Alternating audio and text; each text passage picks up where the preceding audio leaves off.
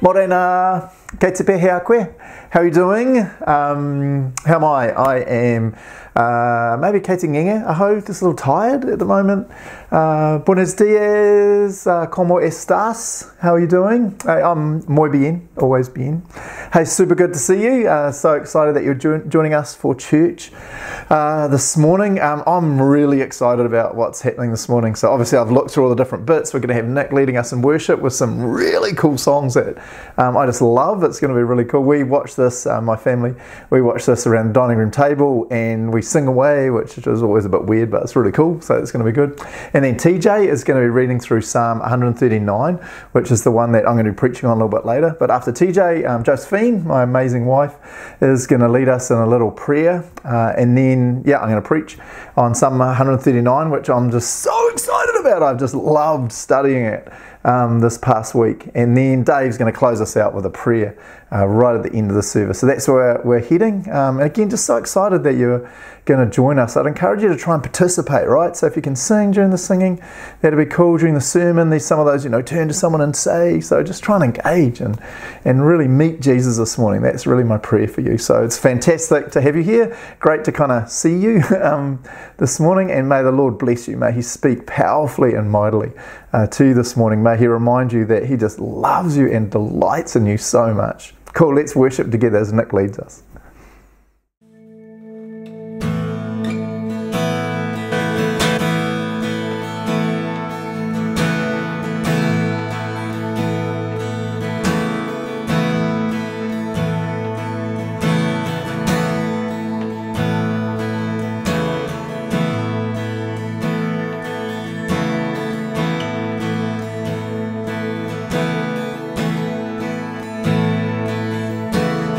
Standing here in your presence, in a grace so relentless, I am won by perfect love, wrapped within the arms of heaven, in a peace that lasts forever, sinking deep in mercy's sea, and I'm wide awake, drawing close, stirred by grace, and all my heart is yours. Oh, fear removed, I breathe you in, I lean into your love. Oh, your love. Sing when I'm lost. When I'm lost, you pursue me. Lift my head to see your glory, Lord our Lord. So beautiful. Here in you I find shelter, captivated by the splendor of your face. My secret place, and I'm wide awake, drawn in close, stirred by grace, and all my heart is yours. Oh, fear removed, I breathe you in, I lean into your love. Oh, your love.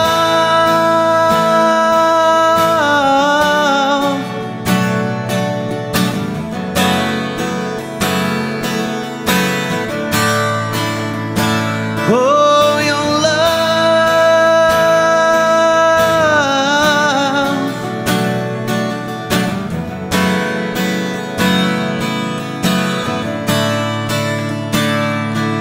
'Cause your love so deep is washing over me.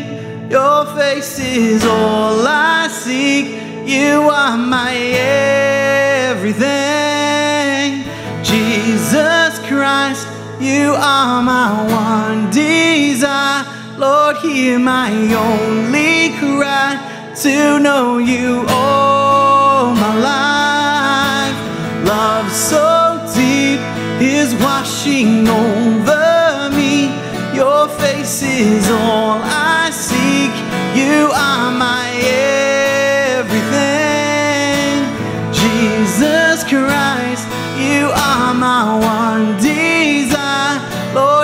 my only cry to know you all my life.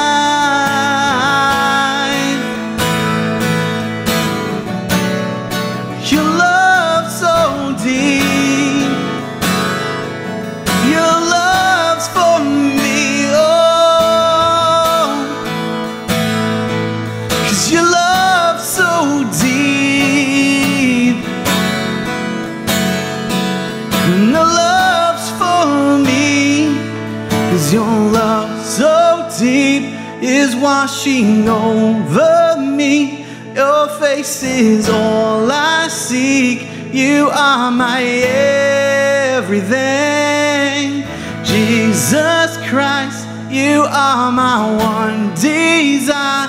Lord, hear my only cry to know you all my life.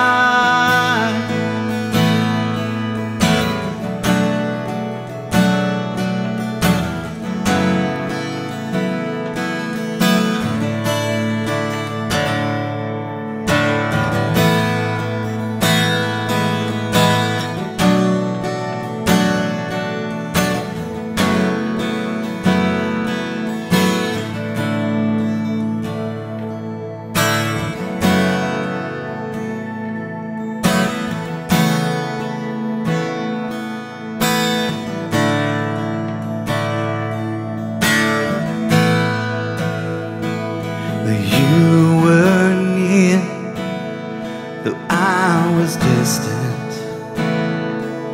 Disillusioned, I was lost and insecure. Still merciful for my attention. You were waiting at the door, and I let you in.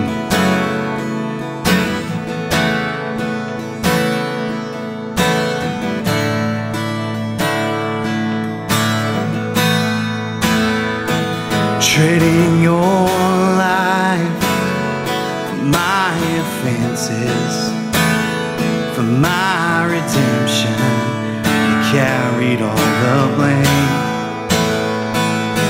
Breaking the curse of our condition, when perfection took our place. When only love could make a way, you gave your life in a beautiful exchange.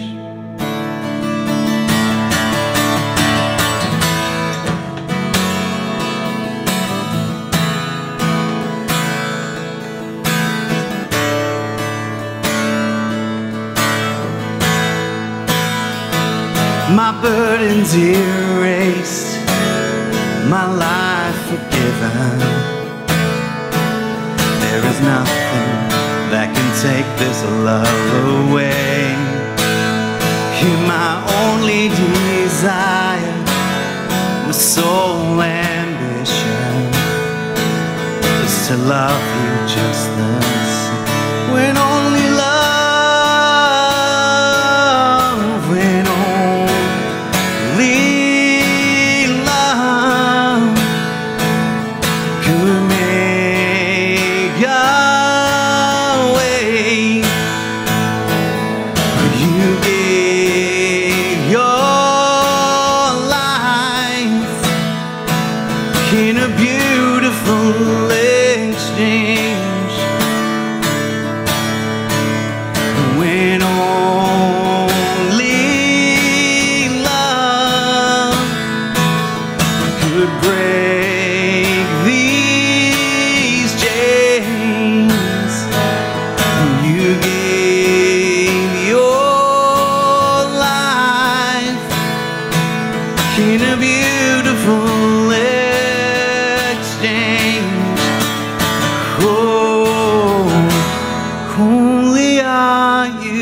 God. And holy is your name. With everything I've got, my heart will sing how I love you. And holy are you, God. Oh, and holy is your name. With everything I've got, my heart will sing how I love. Holy are you, God, and holy are you, God. Holy is your name, holy is your name. Oh, with everything I've got, oh, my heart will sing how I love you. And holy are you, God. And holy is your name. With everything I've got, my heart will sing how I love you.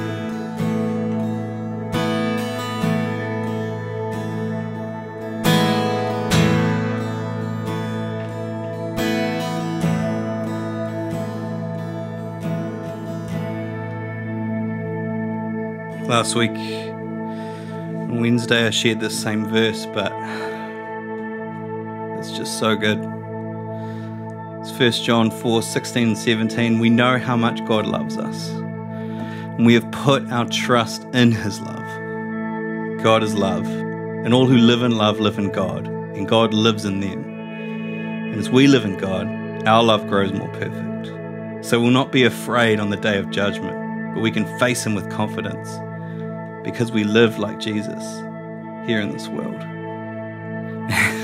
Just an amazing picture. The God who is love loves us, and we can put our trust in His perfect love. Not trust in these imperfect things in this world, but in this perfect, beautiful, awe-inspiring love that emanates from the source of love. And there's just so much stuff in this world trying to imitate that love, but man, being linked in with the love of God is unlike anything else. So let's continue to sing about this love, the source love.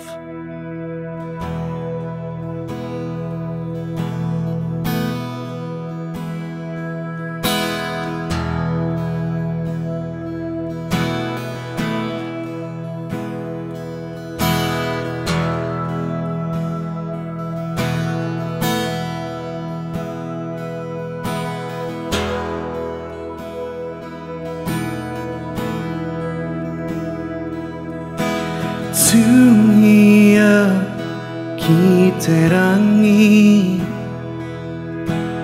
tunia ki te whenua, tunia ki te ngako, ho ngā tangata kātua.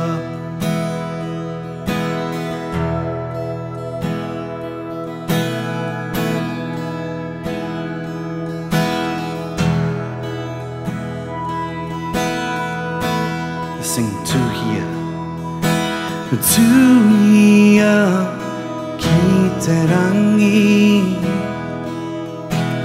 Tuhia ki te whenua, Tuhia ki te ngako, ho ngā tangata kātua. There is but one love, and it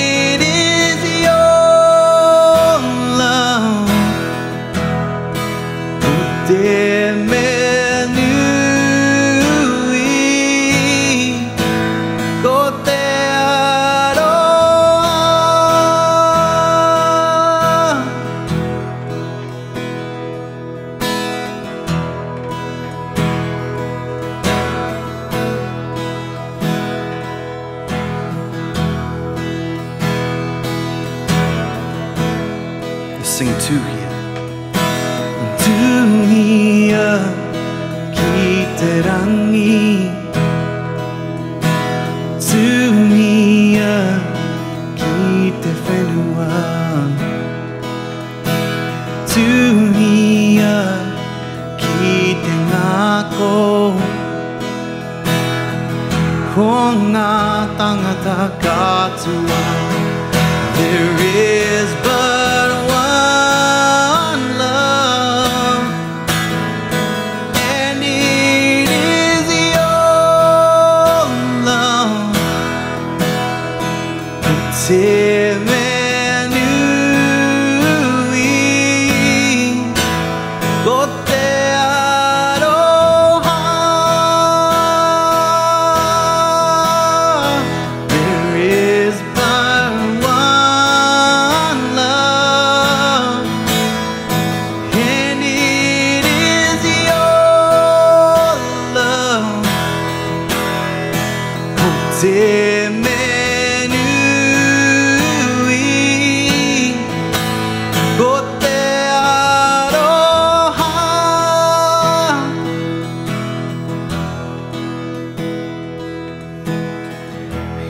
love has freed us.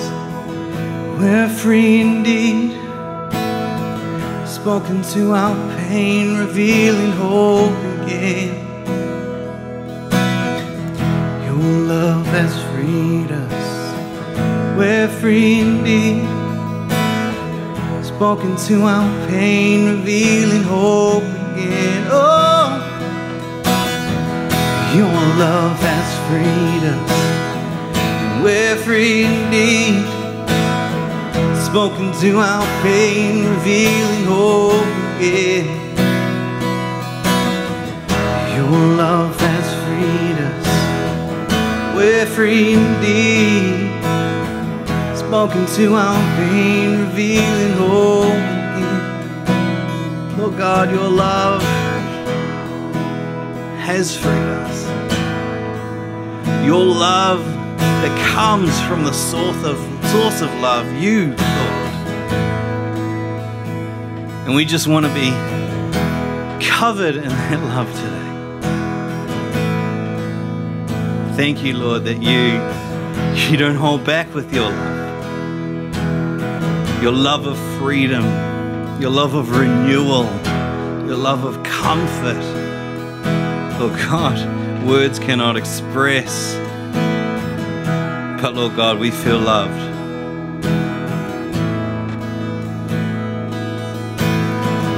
Your love has freed us. We're free indeed. Spoken to our pain, revealing hope again. Your love has freed us. We're free indeed. Spoken to our pain, revealing hope again. Your love has freed us. We're free indeed. Spoken to our pain, revealing hope again. Your love has freed us. We're free indeed. Spoken to our pain, revealing hope again. There is but one love, and it is your love. Ko te menui, ko te aroha. There is but one love, and it is your love. Ko te menui, ko te aroha. There is but one love, and it is your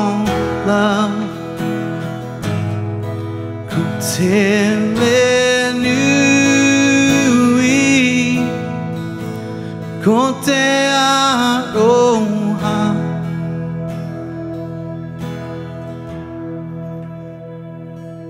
How deep the Father's love for us, how vast beyond all measure, that He should give His only Son to make a wretch His treasure. How great the pain of searing loss, the Father turns His face away. His wounds which mar the chosen one bring many sons to glory.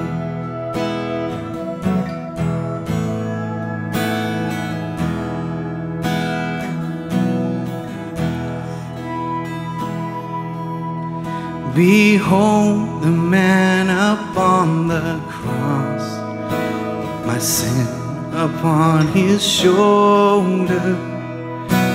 Ashamed I hear my mocking voice call out among the scoffers. Here was my sin that held Him there, until it was accomplished. His dying breath has brought me life. I know that it is finished.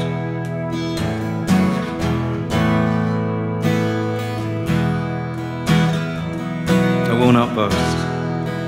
I will not boast in anything. No gifts, no power, no wisdom, but I will boast in Jesus Christ, His death and resurrection. And why should I gain from His reward? I cannot give an answer. This I know with all my heart, His wounds have paid my ransom. Why should I gain from His reward? I cannot give an answer, but this I know with all my heart, His wounds have paid my ransom.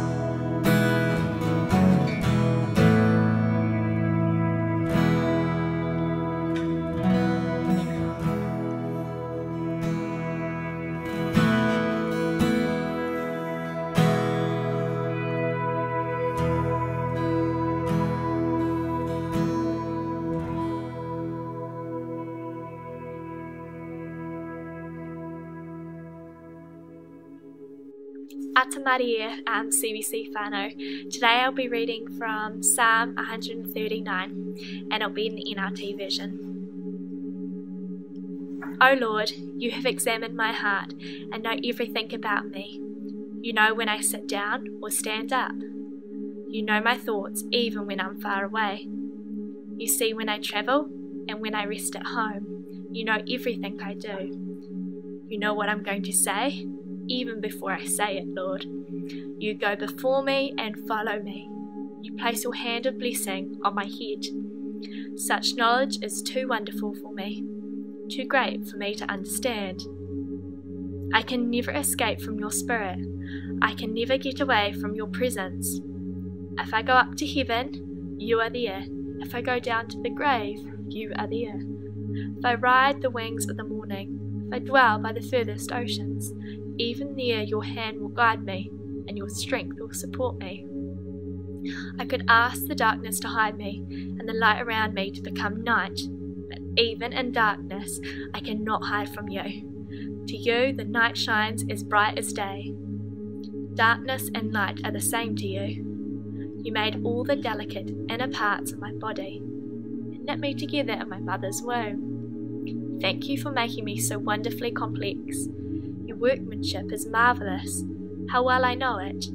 You watched me as I was being formed in utter seclusion, as I was woven together in the dark of the womb. You saw me before I was born. Every day of my life was recorded in your book. Every moment was laid out before a single day had passed. How precious are your thoughts about me, O God. They cannot be numbered. I can't even count them. They outnumber the grains of sand. And when I wake up, you are still with me. O God, if only you would destroy the wicked. Get out of my life, you murderers. They blaspheme you. Your enemies misuse your name. O Lord, shouldn't I hate those who hate you? Shouldn't I despise those who oppose you? Yes, I hate them with total hatred, for your enemies are my enemies. Search me, O God, and know my heart. Test me and know my anxious thoughts. Point out anything in me that offends you, and lead me along the path of everlasting life. Morena CBC whaanau. Let's pray. Heavenly Father, we just thank you for this reading of your word. Thank you for the power that there is just simply in that.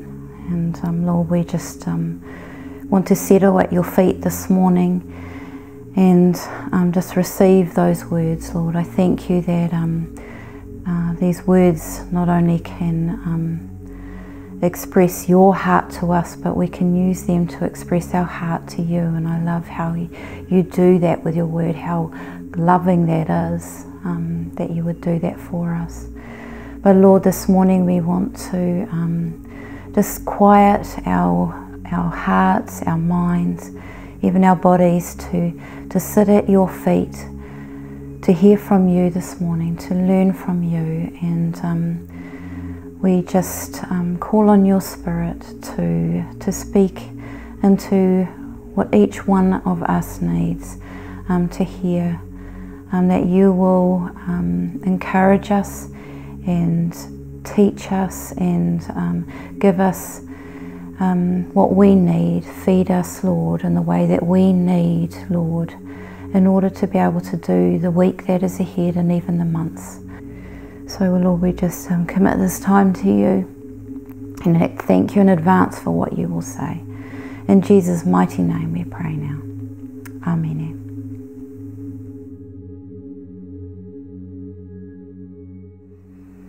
Morena again, buenos dias, good to see you again. Hey, I really want to get into the sermon this morning. Like I said in the intro, I'm so excited about this psalm. I think this is probably my favourite psalm, right? And I know I say this in church all the time, that I have a favourite verse, but then I read another verse and that becomes my favourite verse. But I think this is my favourite, either this or Psalm 23, maybe Psalm 40. I don't know, I'm a bit of a guy that loves the Psalms. Hey, I'd really be encouraging you to read a Psalm a day at the moment. I know heaps of people are doing great during lockdown, and now we're in level 3, so there's a little bit more freedom. But also know a lot of people are just finding it a really tough time, and so a really easy way to connect with Jesus each morning is just to read a Psalm. Some of them are really short. You can read them in less than a minute. What a cool way to connect with Jesus. So a simple way to do it would just be do a little prayer. Hey, Jesus, God, can you speak to me this morning as I read?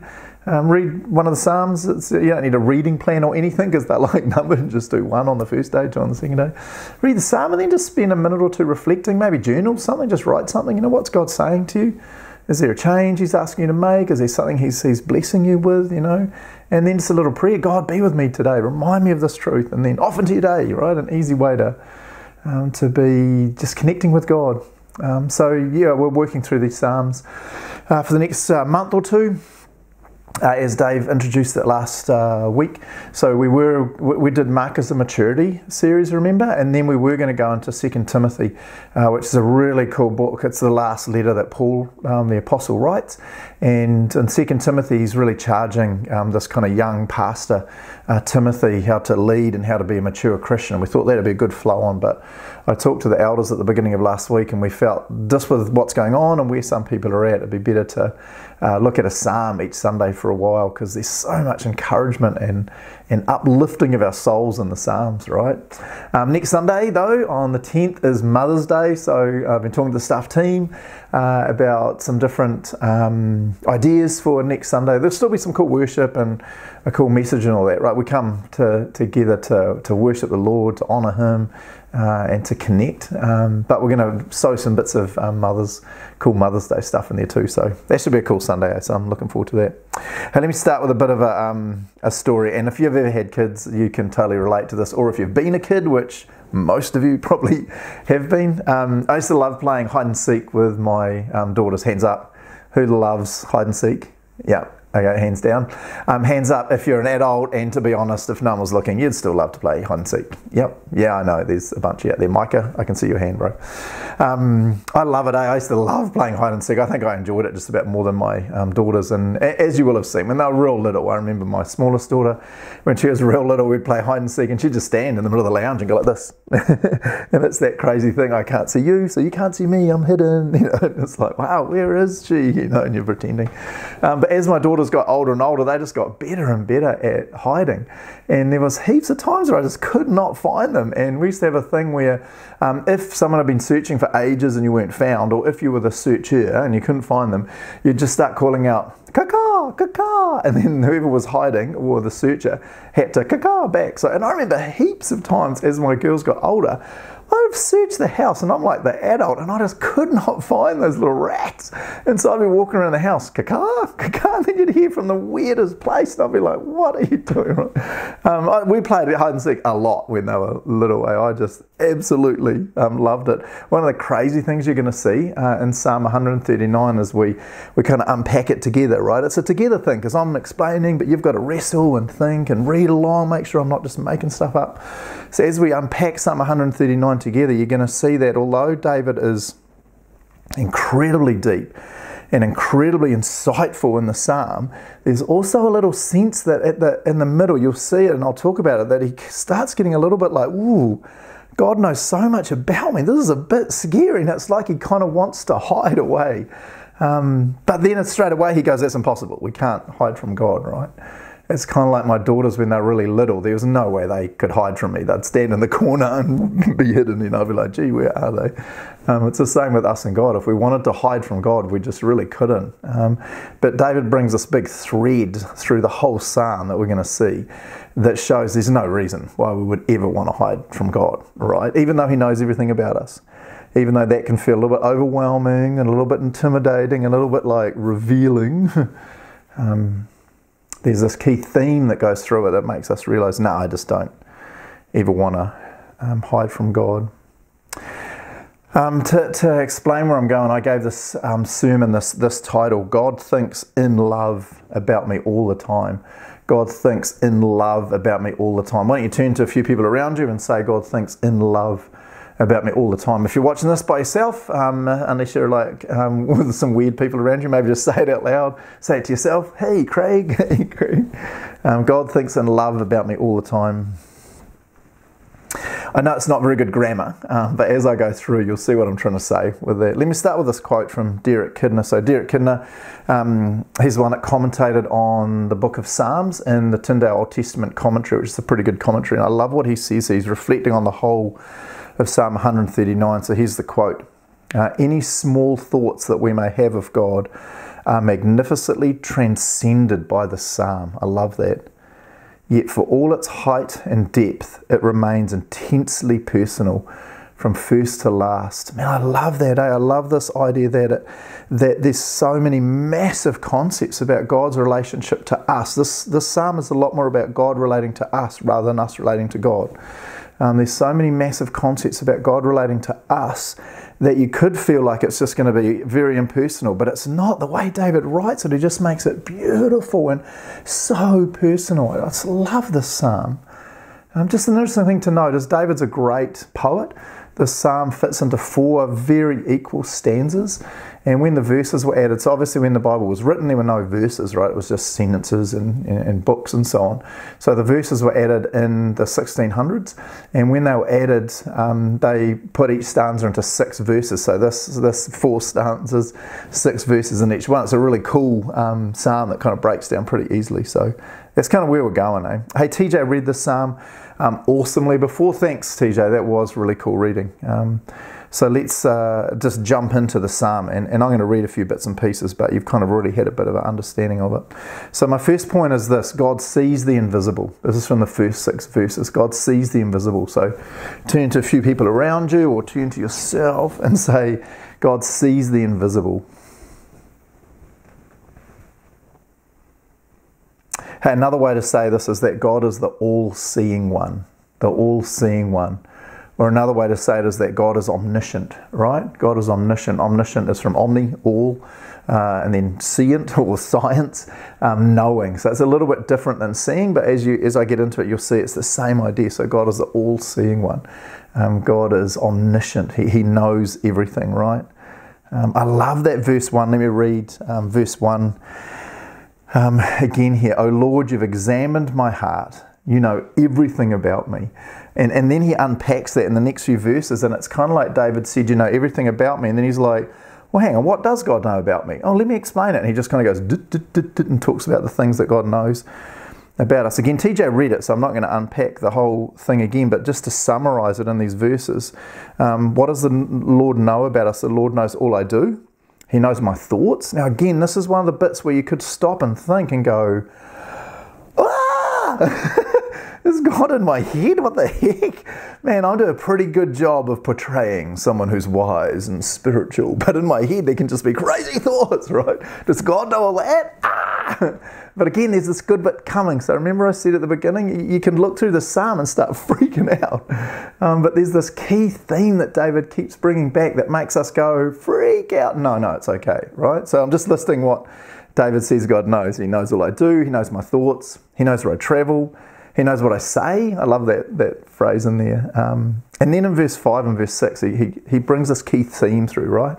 That God is literally surrounding me with love and blessing. He is before me and he follows me. Man, I just love that. Let me read that little bit. Again, this is verse 5. He says, you go before me and follow me. You place your hand of blessing on my head. I just love that, eh?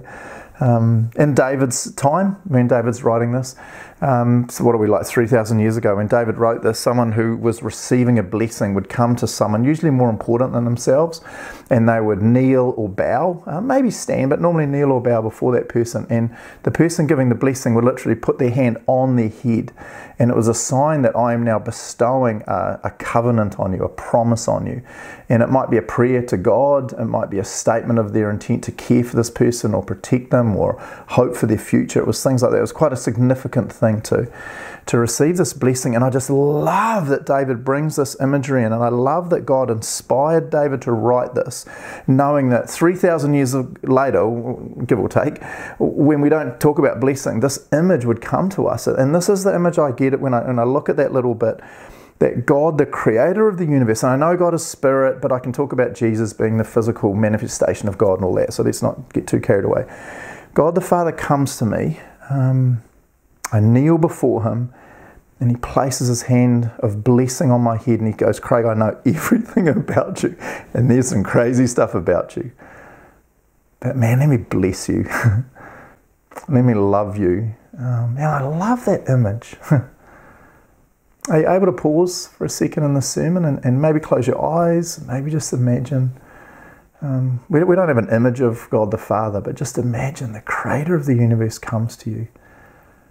In Revelation 21, John writes at the end that we will see God face to face. So something changes in our relationship with the Trinity as we begin the new heavens and the new earth at the end of human time. But I just love this image. So maybe pause for a second and just stop and think, man, you know your thoughts. You know where your mind goes, and just stop and imagine, man, the all-powerful creator of the universe who knows everything about you. He comes to you and he places his hand on your head in blessing, not in judgment. Not in judgment, but in blessing and love. It's kind of like, even though he knows everything about you, even though he knows your thoughts and your words and your actions, and he blesses you. I love that, I love that. And I love David's response in verse 6.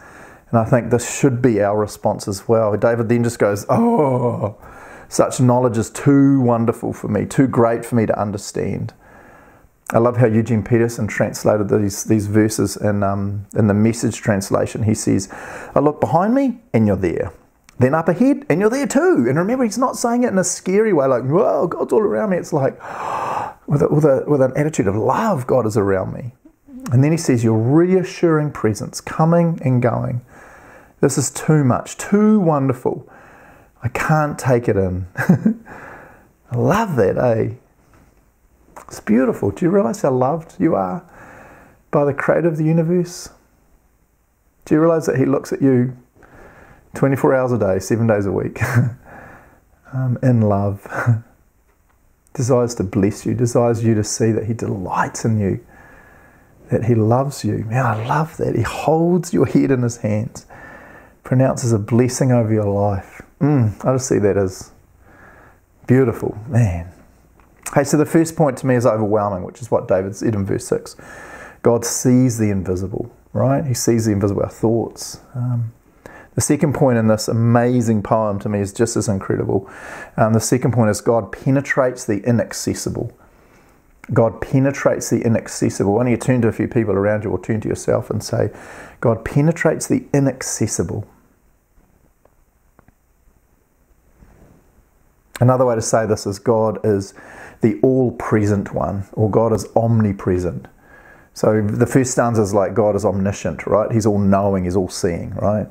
And the second one is God is omnipresent. He's everywhere.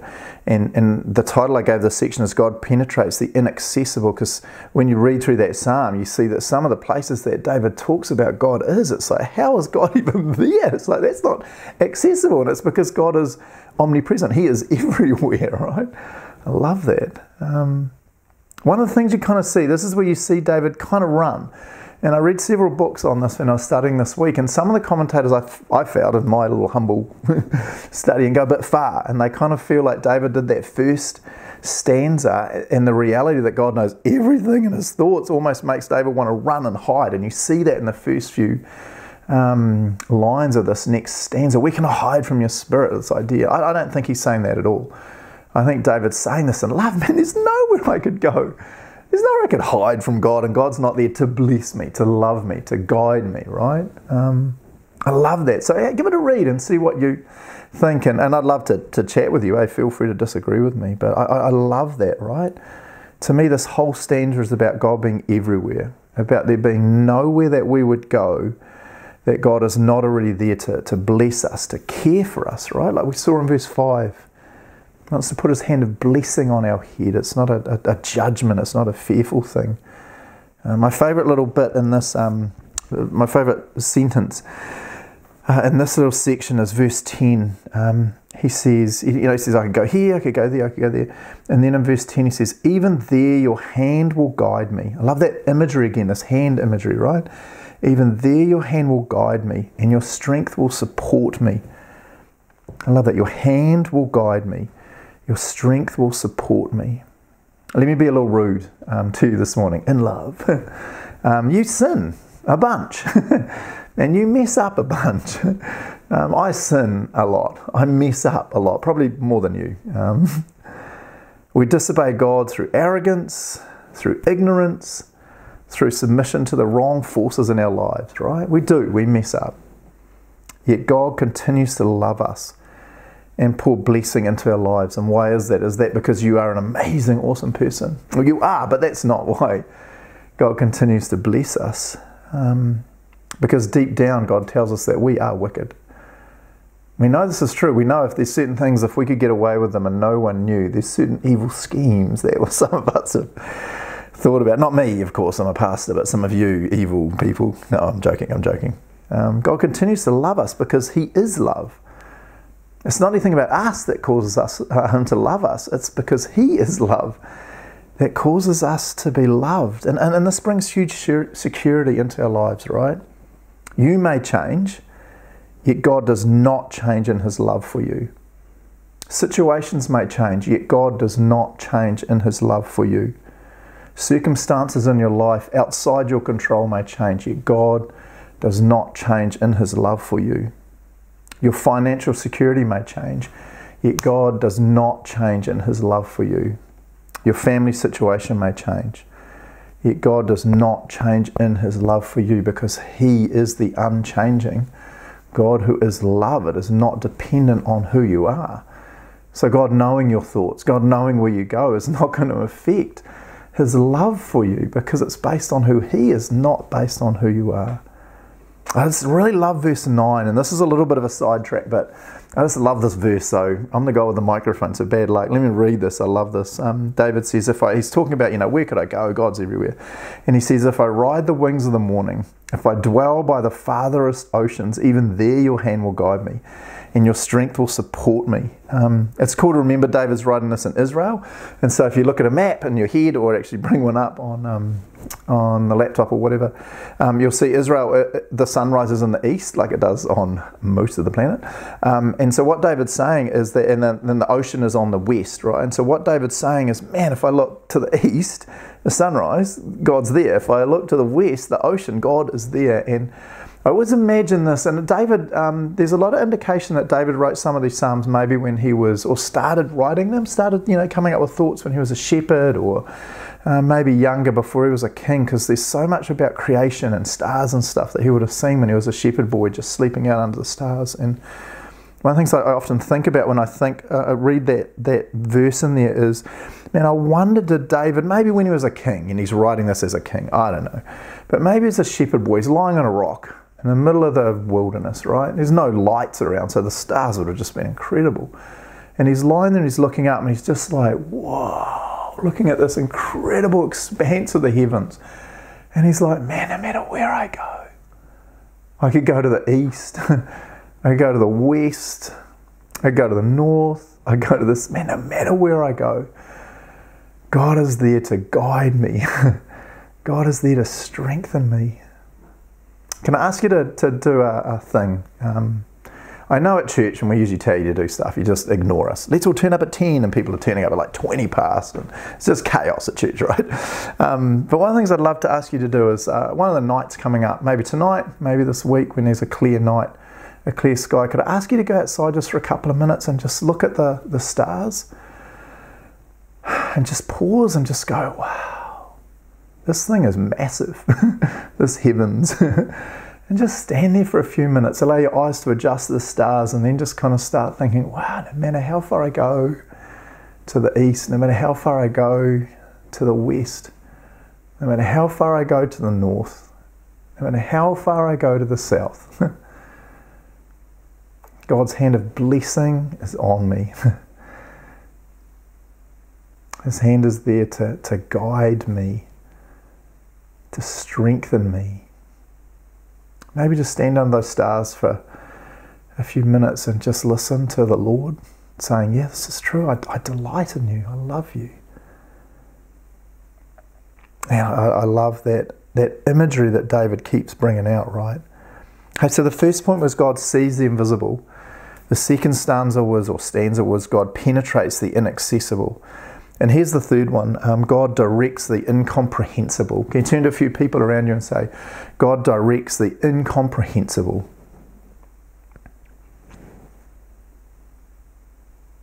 I love this stanza. This is just so powerful. If you haven't read this lately, man, please pause the video, or once it's finished, go somewhere quiet and just read the psalm, but read this stanza. Just beautiful the way David has written this. God directs the incomprehensible. God is the all-powerful one. God is omnipotent, omnipotent, all-potent, all-powerful, right? We're seeing God's omniscient, all-knowing. We're seeing God's omnipresent. He's everywhere. And then David shows us in this one that God is omnipotent. He's all-powerful. And the question that rises as you read this one is, man, does anyone really understand how human life happens? And the answer is like, they have no idea. Yeah, with the sperm and the egg and the zygote and all that, fetus, all that stuff. Yeah, we understand that. But if I said to them, but how does the mind develop? It's like, what? How does a soul really? It's like, I got nothing, man. We have no idea, right, how human development really happens. I love how David talks about this, that God is intricately involved in that, weaving me together. Oh, this is so beautiful. So beautiful. I hope you've seen, right, David, just before this, verse 9, he's talked about the expanse, you know, of the heavens. And now the next stanza is like, man, let me go now microscopic to look at the development of a human fetus within the womb of a mum. It's just such a beautiful image of God's care and God's love for us. My favourite little stanza, again with this theme of love, right, is verse 14. Let me read verse 14. I've actually got it on the screen for you. It says, "Thank you for making me so wonderfully complex. Your workmanship is marvellous. How will I know it?" Every time I read this, I just laugh. David's awesome. I'm not judging David, and maybe it's just me being slightly weird, but I always think this is kind of funny because the way I read this is it's like David's looking in a mirror and he's just wearing like little shorts, right? He's not naked. That's just getting weird, right? So he's wearing small shorts. And he's looking in the mirror and he goes like this, "Whoa. Thank you for making me so wonderfully complex, God. Your workmanship is marvelous. How well I know it." And I always imagine it's a little bit like arrogance, like, "Whoa, check me out. I'm mighty fine. You know, good job, God. Man, when you were creating me, you and the Trinity, you did a great." You know, I'm just like, whoa, David's the man. I just find that kind of funny. I love it. Sir Isaac Newton, there's a really famous quote about Sir Isaac Newton. If you've forgotten from high school history about Isaac Newton, he was an English physicist, mathematician, astronomer, philosopher, alchemist, everything else. He wrote a book, which is in French, which I can't pronounce, to do with mathematics in 1687. That they still, I did a bunch of checking, they still consider to be one of the most influential books in the history of science ever. So it's like, this guy knows, he's smart, right? He knows what he's talking about. And this little quote here, like we're thinking about this verse, right? God's workmanship is marvellous. And this is what Isaac Newton said. "In the absence of any other proof, the thumb alone would convince me of God's existence." I just love that, eh? It's just like, man, this thing's amazing. You know? I just love it. Hey, let me finish the message today reflecting on these verses from Psalm 17 and 18. Let me read them to you. They'll be on the screen. "How precious are your thoughts about me, O God. They cannot be numbered. I can't even count them. They outnumber the grains of sand, and when I wake up, you are still with me." Now, I love this last little section here. And I know then David goes on and he's just baffled that enemies, that people don't understand God when he's talked about how awesome God is, and he gets just so angry as David does. And then right at the end he comes back with that beautiful, just examine me, God. Point out any wicked way in me. I love that, right? But let me finish just looking at these verses. That first verse is real interesting, that first sentence. "How precious are your thoughts about me, O God." If you remember, Hebrew was written originally without vowels. And so there's certain words that when you see it, the word could be constructed either way depending on what vowels you add and how they're put in. And so this is one. So you'll see in some translations, so for example, the ESV and some others would say it the other way around. "How precious to me are your thoughts, O God." So how precious to me are your thoughts, O God. So I'm amazed with your thoughts. But you can equally say it in the Hebrew when you add the vowels. "How precious are your thoughts about me, O God." So you can say it either way. And so I've heard this for years and I wanted to study it a bit this week. And so I read in several books and they were all saying it's totally fine to look at it either way. There's heaps of other, I had a lot of other verses, but just of time I snuck them out, so I apologise for that. But you can find other verses that say the same thing either way. And I'm going to stick with the New Living Translation. And I just love this idea that God thinks about us all the time, right? All the time. God thinks about us in love, not in judgment. He is in love with you. He's in love with me. He's with us to bless us. We saw that in verse 5. He's with us to guide us. He's with us to strengthen us. God delights in you, and you see it just so clearly through the psalm. I want to finish with this little quote. I was doing a devotion this week in YouVersion, just on the psalm, and this quote from Greg Matt I thought was just so beautiful. So it's in 2 sections, so let me put this first section up. They'll put it up on the screen. He says, where does value come for humans? What makes us different from a cat or a dog? I'm like, man, a lot. Cats and dogs are idiots. And this is his response. The fingerprint of God. Not only does he love you, he likes you. It's cool. He created you and has a plan for you. His thoughts about you are as numerous as the grains of sand on the sea. Nobody else thinks of you this much. Man, just pause on that statement for a second. Nobody else thinks of you this much. I just love that. The person that thinks about you the most is, I don't know, the creator of the universe. I'm like, what?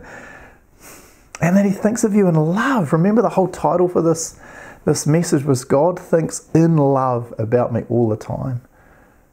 God thinks in love. He's in love with you. He's in love with me. And he thinks about us all the time. And then carrying on this quote from Greg Matt, he changes now and he speaks as God, and he says this: in the midst of the pain, my thoughts are towards you. In the midst of joy, my thoughts are still towards you. And I love this last bit. Listen to this. I have thoughts towards you because I have been weaving you together since day one. I have thoughts towards you because I have been weaving you together since day one. Man, I love that, eh? I love that.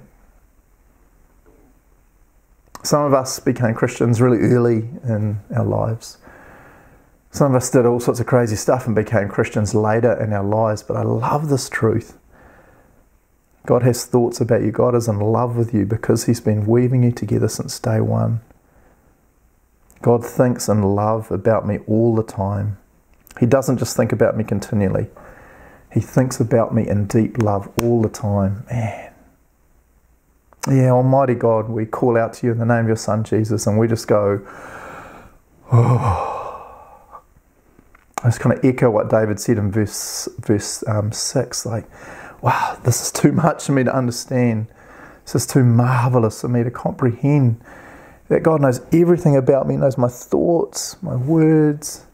He knows everywhere I go, everything I do, and yet he loves to bless me. He loves to guide me. He loves to strengthen me. He thinks about me in love all the time. Man, God, you're amazing. We're so blessed as your people. I just pray right now for anyone watching this, wherever they are on the planet, in Kirikiriroa, wherever, I just pray that the truth of this psalm would just resonate and sink deep into their soul, God. If there's anyone right now listening thinking, no, yeah, this is all good, Craig, but not me, bro. I pray that you would help them see that, man, they're missing a credible truth about you. It's not anything about them that causes you to love them. It's that you are a God who is love. Thank you that you delight in us. Thank you that you see us as beautiful. Yeah.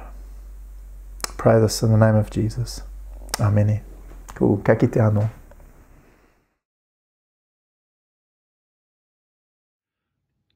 Family, thanks heaps for joining us this morning.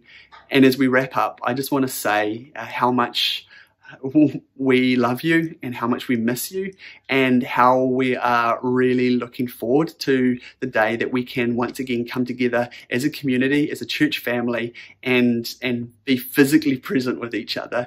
And we are counting down the days, however figurative they may be, in this season that we find ourselves in, till we are able to do that again. And so this morning we want to end with a benediction, a blessing, a prayer over you and our community. And so we just invite you to put yourself into a position of receiving, whatever that may look like. It could just be putting your hands out as a way of physically saying, I receive this blessing from God, or it could be like a sitting up straight and engaging in both mind and heart and body by just kind of like becoming just that bit more present to this moment and to God's presence with us. And so this morning I'm going to be reading from Ephesians chapter 3 from verse 17. The prayer that we are praying for you during this time till we get to see you and as we miss you is this. Now, may Christ dwell in your hearts through faith. And I pray that you, being rooted and established in love, may have power, together with all the Lord's holy people, to grasp how wide and long and high and deep is the love of Christ, and to know this love that surpasses knowledge, that you may be filled to the measure of all the fullness of God. Family, we miss you. We love you. We cannot wait to see you again. But till then, we pray that you will be increasingly aware and growing in your awareness of the love of God that he has for you, namely in the person of Jesus. And so as we head into this week, for many of you, this may be your first week back at work. We just are praying that you would not just know about God's love, but that you would know personally God's love in an experiential way as he shows that he is with you and that he is for you. Kia ora whaanau.